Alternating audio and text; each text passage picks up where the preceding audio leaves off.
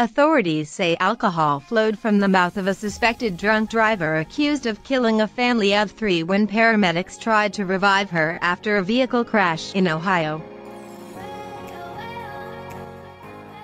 Law enforcement said Abby Michaels, 21, was driving the wrong way in Sunday's fatal collision where Timmy Thompson, 51, and his daughter, Tessa Thompson, 10, died at the scene.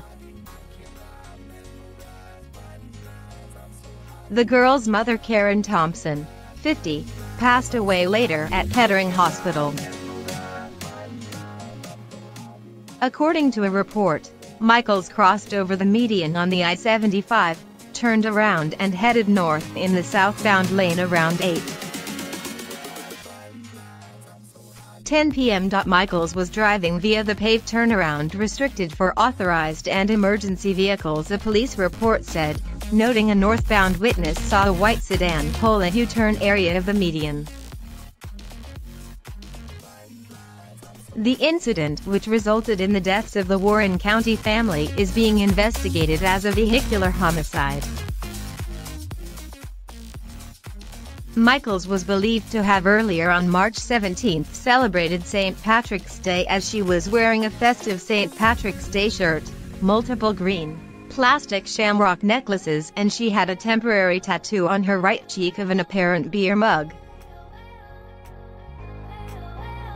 Moraine police discovered a large cup in her bag with a Fireball whiskey logo on it, and first responders noted a frothy fluid coming from her mouth when they tried to make her breath, which the medics identified as beer.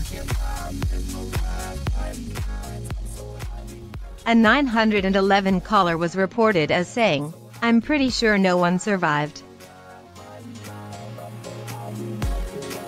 It is awful." Michaels was in serious but stable condition in Miami Valley Hospital Wednesday. Michaels was listed as marrying Kyle Pastorell in June 2018, but just 2 days before the crash he filed for divorce.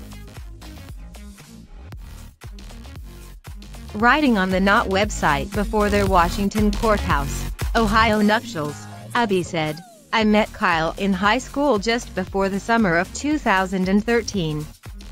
I was a freshman and Kyle was a junior.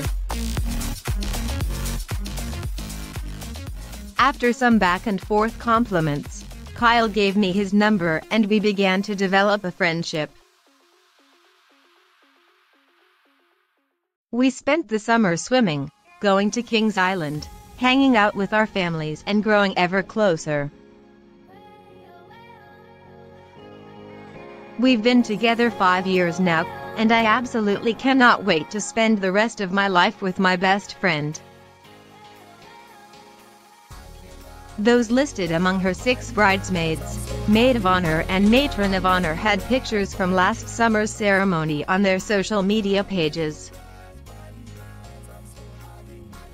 Local resident Steve Citoode said the crash looked so horrific, he didn't recognize the family's Camry.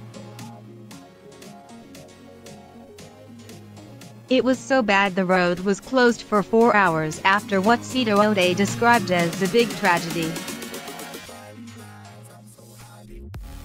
Karen was a tremendous teacher and her work had a huge impact on many families, said Frances Russ, communications officer for the Cincinnati Public School District where she worked as a disabilities teacher at Taft Elementary, told Dayton Daily News.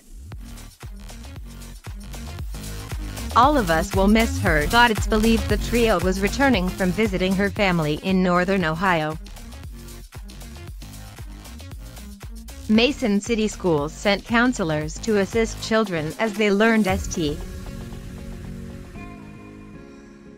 Susanna School student Tessa was killed. Their spokeswoman Tracy Carson said Tessa was a bright light who had a great effect on students and staff, adding it's a tragic loss for all who knew her. Father Timmy Thompson is survived by his grown-up son who was not in the vehicle at the time.